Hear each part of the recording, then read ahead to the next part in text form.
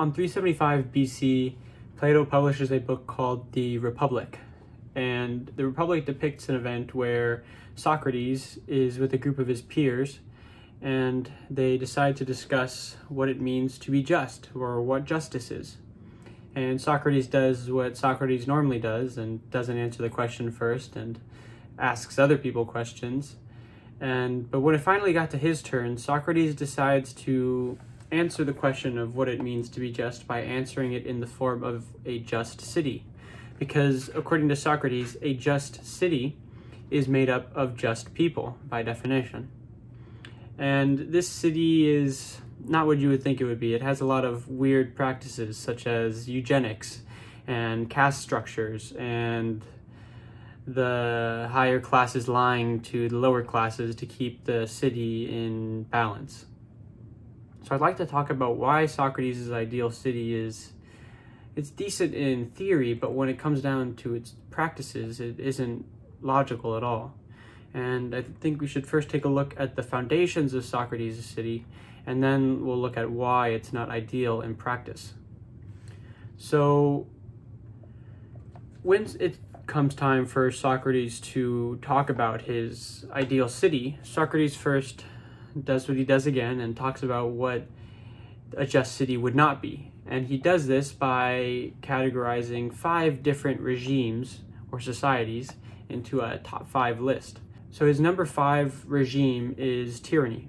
And so tyranny is rule by fear, and there's no just laws. So obviously this would be as far as possible from a just city. But surprisingly enough, the next regime, number 4, is democracy. Socrates can't stand democracy, and he thinks it is antithetical to a good society. So one of the issues Socrates points out in a democratic society is that the people who are running for office have to appeal to the masses and therefore act like a demagogue. And everything they do has to appeal to the masses, and therefore instead of prioritizing justice, they are prioritizing appealing to the masses. And as you can see in any society, the general masses are not intelligent enough. I mean, most people are not intelligent enough to understand what is just and what is not just. So when you rely on the masses to determine a just society, you will fail.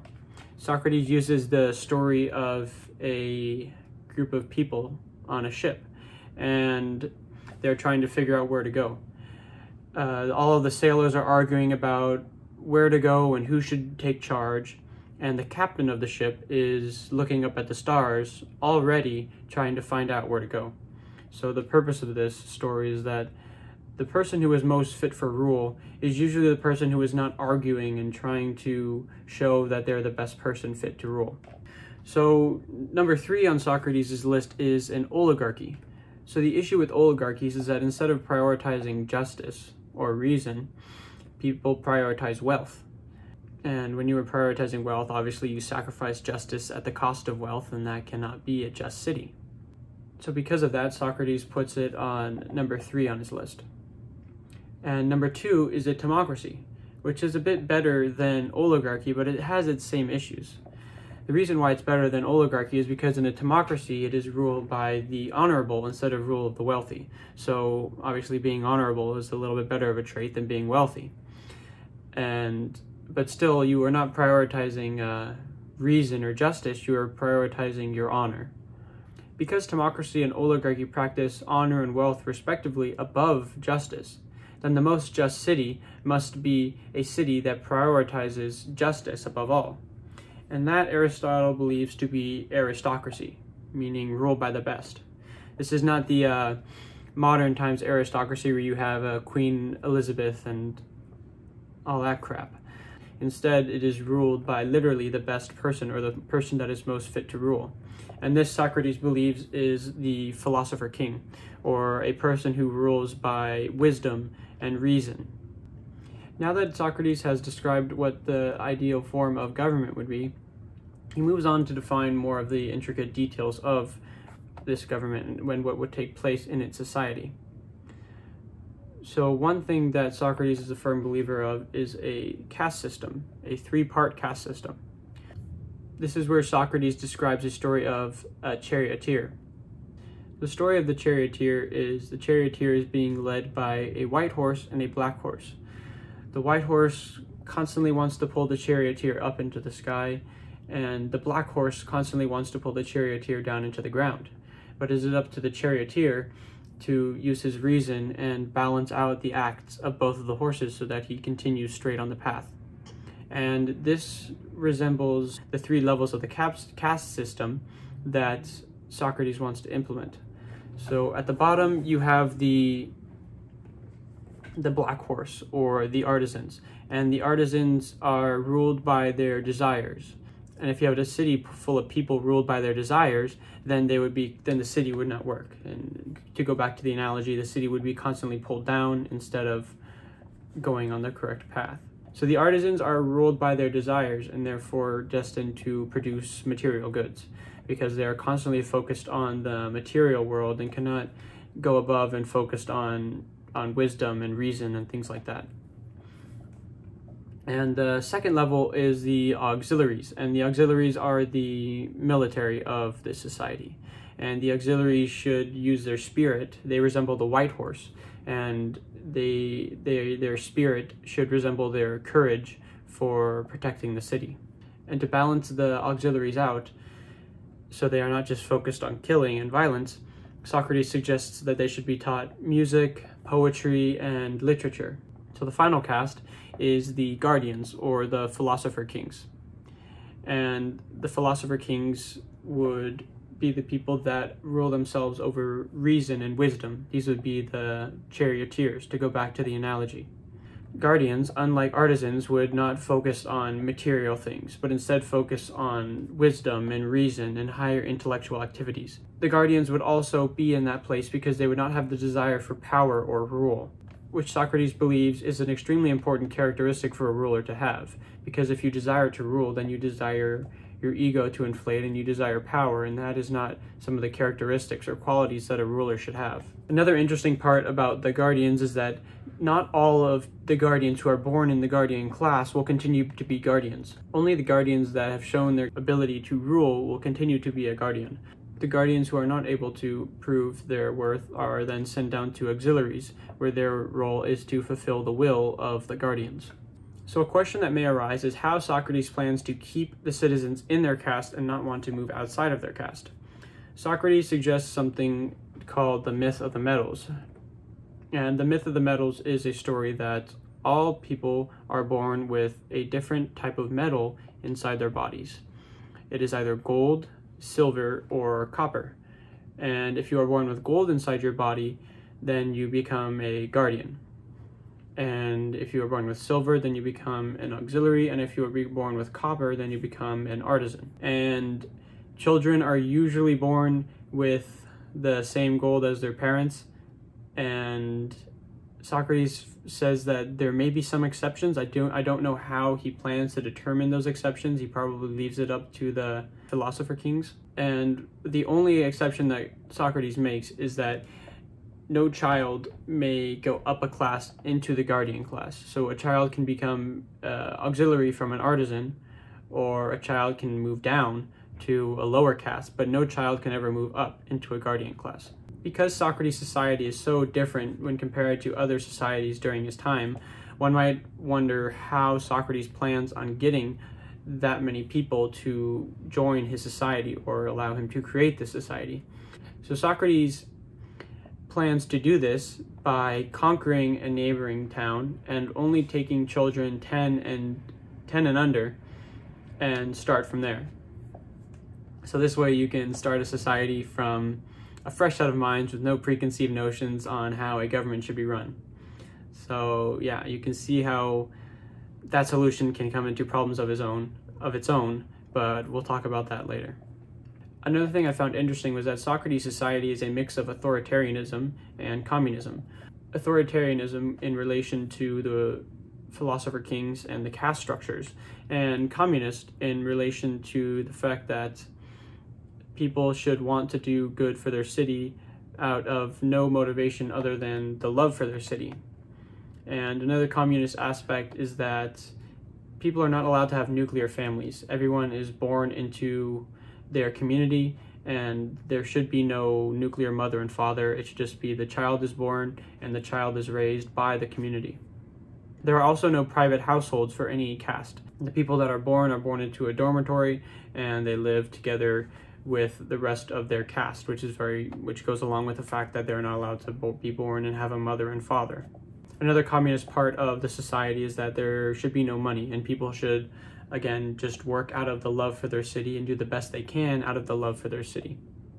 Another interesting part of Socrates' society is how he suggests that the society should practice eugenics. And the way that Socrates plans on getting away with this is by suggesting another lie, in that the philosopher kings should lie to everyone else and say that their sexual partner is selected based on a lottery style. But in fact, the philosopher kings are just selecting people in a way that will produce the most desirable child. Another interesting part of Socrates' society that was a bit progressive for his time is that he believed that men and women were equal and that they should both have equal chances in their abilities to rule. Yes, Socrates did realize that there were some physical differences that men and women had, but in general, Socrates believed that they should be treated equally. So now that we have taken a look at Socrates' ideal society, let's now move on to its faults and how it would never really work in reality. So I think it is important to take a look back at history and Socrates' history to understand why Socrates has these somewhat radical ideas, even for his time. So Socrates fought in the Peloponnesian War, and when his state of Athens lost, he began to think of any way possible that he could make his state better. And one thing Socrates noticed was Athens' democratic form of government, which Athens actually took great pride in because they were, I think, the first democratic government ever. But Socrates completely disagreed with that, and so he tried to theorize the best form of government. So the issue is that the best form of government in theory may not be the best form of government in practice. And regardless of all of its flaws, Socrates' form of government has almost no chance of being practiced in reality at all. I think the main issue is that Socrates just expects way too many things to happen and way too many people to just blindly follow along with his ideas and accept everything he says. Even if you took a group of 10-year-old kids or younger, let alone if you were able to do that, I doubt that you would get even 10-year-old kids to believe this form of government. I mean, even kids 5 years or younger will remember that you come into their town and slaughter their whole family and take them and use them as guinea pigs to start a new society. But let's say that Socrates did get a group of young people together and he got them to believe that he didn't just slaughter all their parents. And so all these 10-year-olds and younger were all on board with Socrates to create this new society.